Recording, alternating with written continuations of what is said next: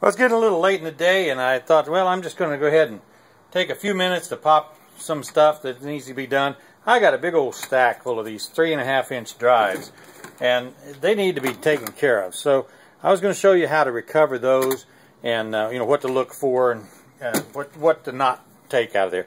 Now, this is a drive. This is actually a 3.5-inch drive, but it's a zip drive, and it's got a nice connector on the back.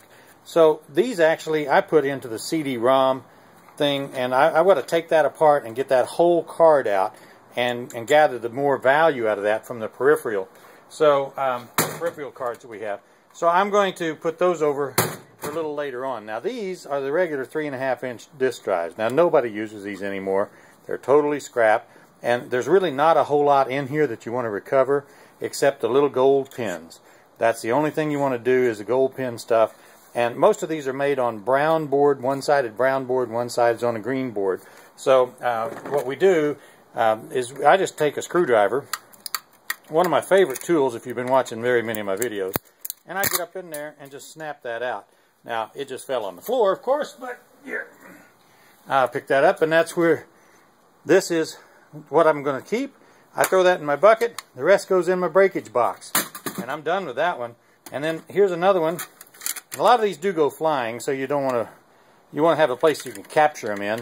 When I'm doing them on the video, they may go flying on the floor. But this is you can see in here, brown board on the top, and it's got a green board on the bottom. So this is all low quality board. You can't keep anything. So just take your screwdriver, snap that out, and you're done, and you move on to the next one. And that's how fast you want to do on these 3.5-inch drives, because all you're going to get is just a bunch of pins, and that's going to have a little bit of gold on them. So I'll show you the bucket. I've done, I don't know how many's in there, 20, 30, 40, and there's my bucket of the breakage stuff, and then this is what I'm keeping out of that. I can clean that up a little bit further before processing the gold out of it, or I can just throw that in my low waste, or my low recovery gold bucket, and make that happen. So there's a little bit of extra money that you can get out of these 3.5-inch drives. Making money from junk, that's what we're doing every day.